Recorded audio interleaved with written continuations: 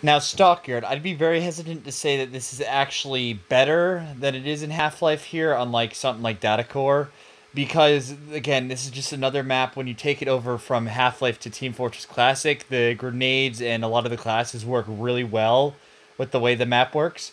But, Stockyard is so good in Half-Life as is, and so well designed that, I don't know if you could ever top it in its natural habitat, but it is a really good romp in this game as well.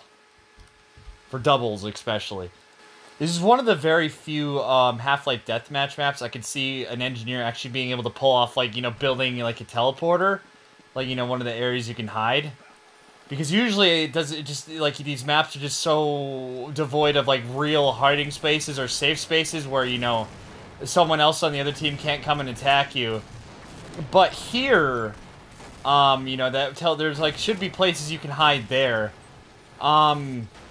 The nice thing about this map, too, here, is that the guns work here in this game as well, because considering that they're just a brush, like a map entity more than anything else. And they're actually extremely effective, even against the heavy weapons guys. So if you and the person you're teaming up with here could really take advantage of, like, one person, like, defends, while one uses the gun, because it properly credits the kill to you. It's not like the game doesn't know any better. I'll show that off.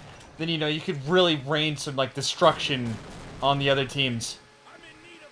Besides that, this is actually one of the maps I say isn't too good for the engineer, despite the teleporter thing I just brought up. I just felt remiss if I didn't bring that up. Because this map is quite, like, cramped, and there's not many, like, ways to defend yourself from grenades too much. But besides that, and, like, some other little quirks that I can't really think of at the moment because I'm an idiot, I think there's a good shot for every class here. Just because, you got, obviously, your offense classes will go good here. But, it's actually, like, got enough long areas for the sniper to, like, be able to snipe from, like, one of these corridors, or hell, even from here. There's places for the like, the spy to hide. So this is an incredibly well-balanced map in terms of classes. And just a really good time. Especially, too, when you're in the, like, the center area with the corridors here, the grenades are just nuts.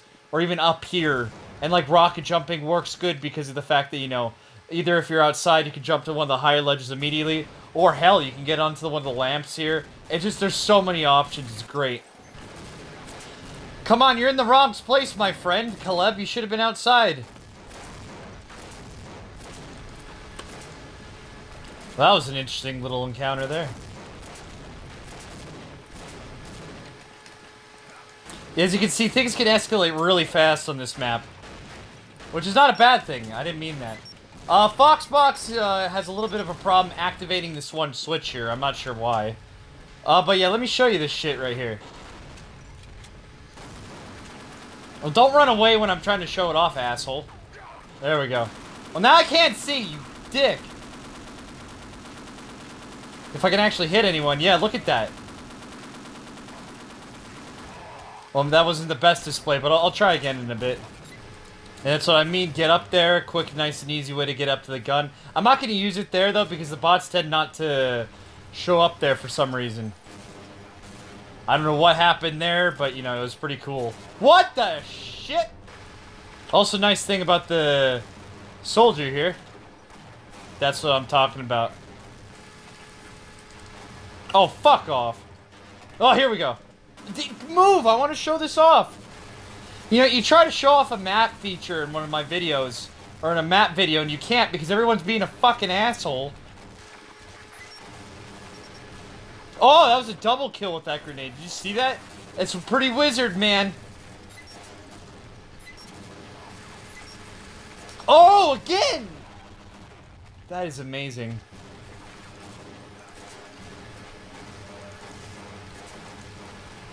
Yeah, you tell him, Caleb.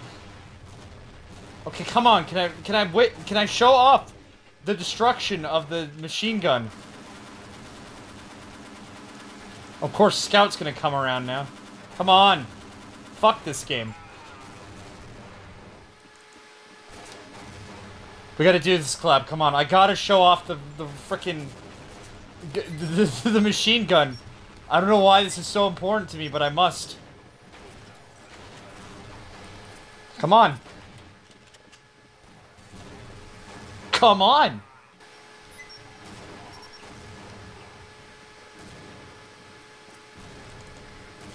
Jesus.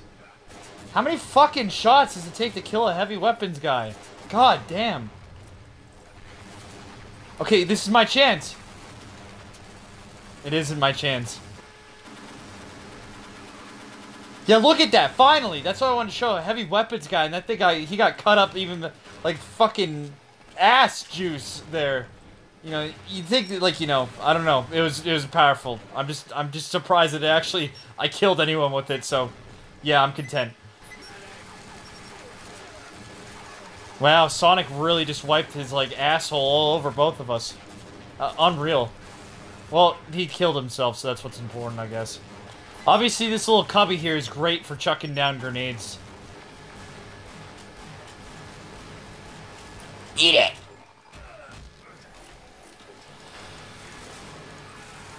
Well, that was a weird thing. Yeah. What's going on? Well, it's probably for the best I end things now. So yeah, Stalkyard though, this is great. This is really, really good in this game. Like I said, I can't quite say it's better than it is in Half-Life proper.